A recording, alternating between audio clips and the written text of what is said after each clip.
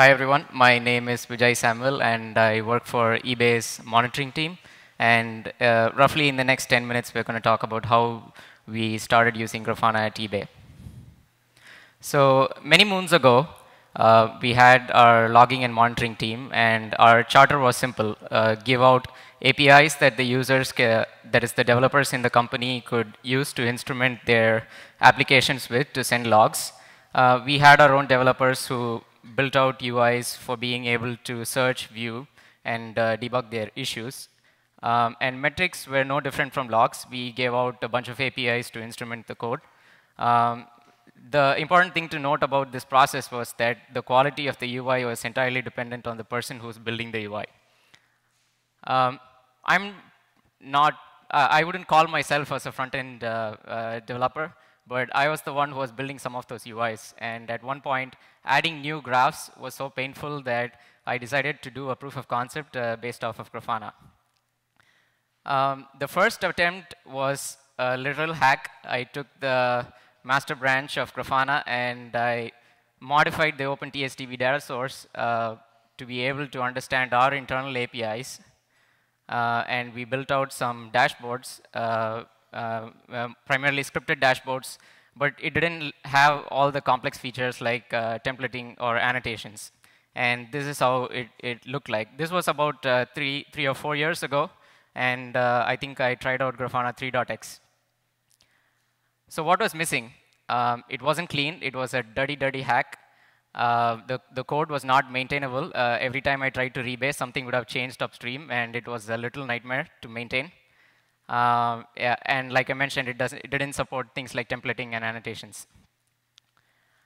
This POC was being used by some of our on-calls, and eventually it was lost in the sands of time. Until a few folks from our DB ops came and asked for Grafana support for our internal TSDB. And at that point, we pointed them to this fork.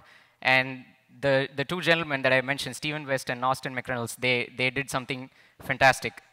So they took the dirty hack and they converted it into a dedicated data source plugin, where it was still grunt-generated code. And they also added Docker support to the plugin. And I took that and I ran with it a bit more, where I had some Kubernetes deployment scripts for people to be able to deploy this. And every time someone asked for Grafana support, I would point them to these cube specs and tell them, go run it. And every time they ask for features, I would use my spare time and build out some features for that.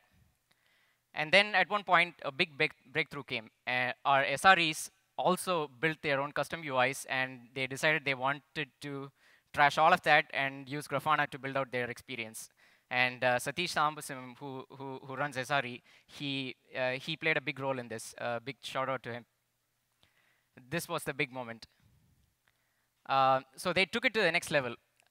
They started to overlay a lot of data on their graphs. For example, any change that was happening that impacted the site, they dropped them as annotations on the graph. So they were able to catch interesting issues like a DNS flip caused errors to spike, and that was right there on the dashboard. They started providing hosted solutions.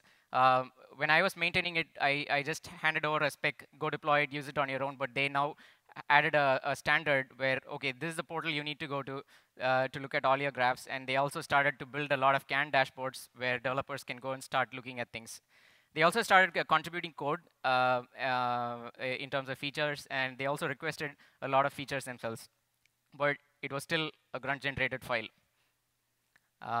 And at one point, they were like, hey, monitoring team, can you start supporting this for us? This is an example graph that, or a dashboard that they built. They have 4 golden signals, which they basically use to triage all the issues that were happening on the site. There are many more dashboards that they built. And after a lot of back and forth, we eventually said yes. And the monitoring team decided to take up Grafana as a first-class citizen in our offering. And this came with a whole new makeover. Now, there were seasoned UI developers working on the problem, and the first thing they decided to do was throw away that grunt-generated file and to do it right this time.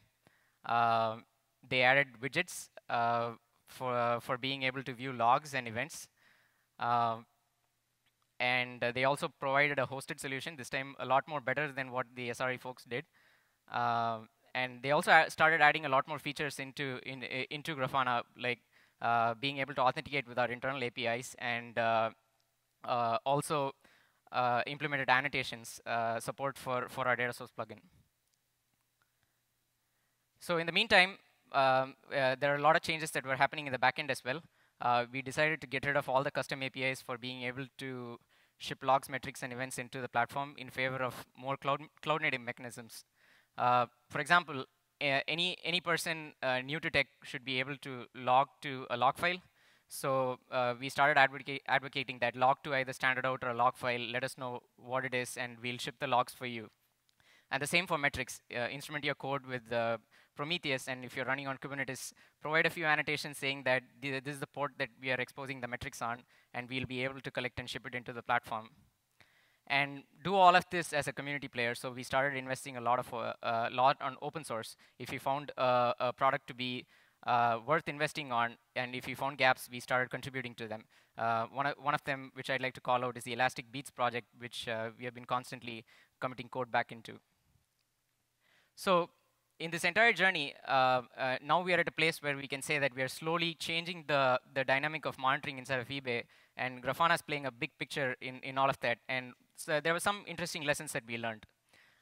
It's always good to be a part of the community. Anytime we saw that a feature was missing, we tried really hard to build it out in a generic way and try to give it back to the community. And only if there was friction from the community, we would manage an in-house fork. Creating dashboards is easy. When I first worked on UIs, every panel that I had to add had to have some code change go into it. Rome was not built in a day, but our custom data source plugin, at least the first stack, was definitely built in a day. So that's a big testament to Grafana. If a non-seasoned UI person like me could build it out in a day, then imagine how much power the product is giving to every developer. Cloud native is everything. Moving away from custom APIs and moving into more cloud native constructs has helped us to onboard more use cases than we could ever imagine. In the old world, if you had to onboard MySQL logs and metrics into the platform, the requirement would be, hey, can you change your code, the MySQL code, to have all our APIs to be able to ship the metrics and logs in? That was a straightforward no. But now, with cloud native mechanisms, we can onboard any application into the platform. And last but not least, we should have adopted Grafana sooner. This was 4 years in the making. It's definitely a no-brainer. Thank you.